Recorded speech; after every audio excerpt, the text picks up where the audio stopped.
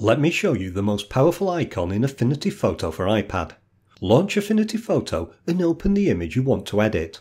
Click the icon to open the Layers panel. To show you the most powerful icon, I'm going to duplicate my background image layer. I can do this in the Affinity Photo drop-down menu. With the new layer selected, I'm going to click this icon. It opens the most powerful features in the Affinity Photo for iPad app. I can use it to change the blend mode of my layers. I can change the layer's opacity, and I can change the blend range so my adjustments are only affecting the image midtones. See the difference this makes?